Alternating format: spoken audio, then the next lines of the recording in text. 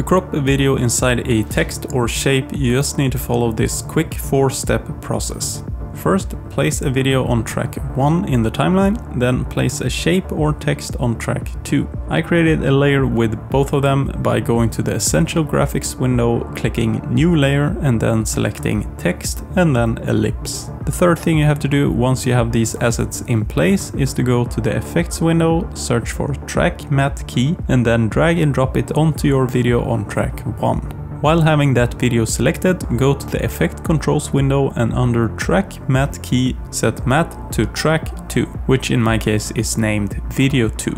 And make sure Composite Using is set to Matte Alpha. Now, just a heads up, if you move any of these layers to another track, it will stop working, so avoid this by selecting both items, right-clicking on them and clicking Nest. Now you can move it wherever you want and, for example, place a color matte or another clip underneath. There are also other ways of cropping a video which I covered in another tutorial that you can find at the end screen of this video, together with a playlist of all my tutorials. Thanks for watching, keep learning and have a great day!